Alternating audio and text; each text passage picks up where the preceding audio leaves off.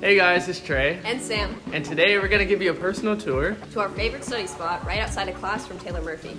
Taylor Murphy is the history department. We have classrooms and a lovely, beautiful scenery. In fact, it gets voted the most beautiful building on campus each year. As we make our way to our next stop at Alkek, we're going to make a pit stop at our favorite statue, the Fighting Stallion! This sculpture was created by a woman named Anna Huntington, which symbolizes our freedom of speech.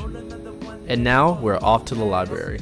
The perfect way to describe the library is 7 football fields stacked upon each other. You can grab your coffee on the second floor and then walk to the first floor, which will be Alkek 1. Alkek 1 has so many cool technology that features 3D printers, green screen rooms, sound booths, and my favorite, the immersion studio. Also, take a look at the 7th floor, get views of the campus, and our own museum called the Whitliff Collection. And the last on our stop is LBJ Student Center. Last but not least, we have the LBJ Student Center. We have an information desk, the Alumni and Future Student Welcome Center, and the ballroom, which hosts any CAD camps, NSO, or any college career fairs. Alrighty guys, that pretty much concludes this tour. Hope you guys enjoyed it and like for part 2.